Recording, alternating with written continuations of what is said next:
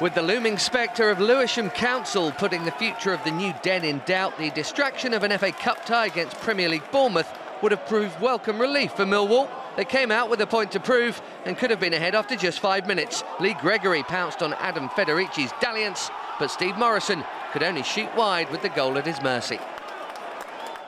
However, he atoned for his error in the best possible way, rising above the rest to nod home and give Neil Harris's side a deserved lead after 26 minutes.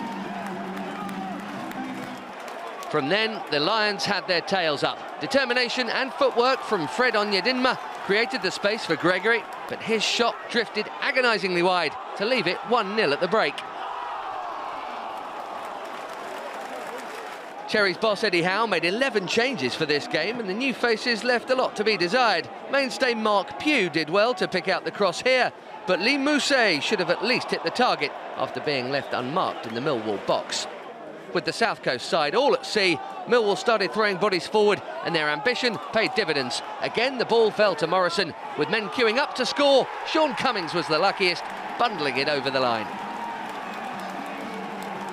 The icing on the cake came in the 3rd minute of injury time. David Worrell played the perfect pass for Shane Ferguson, who completed a remarkable upset.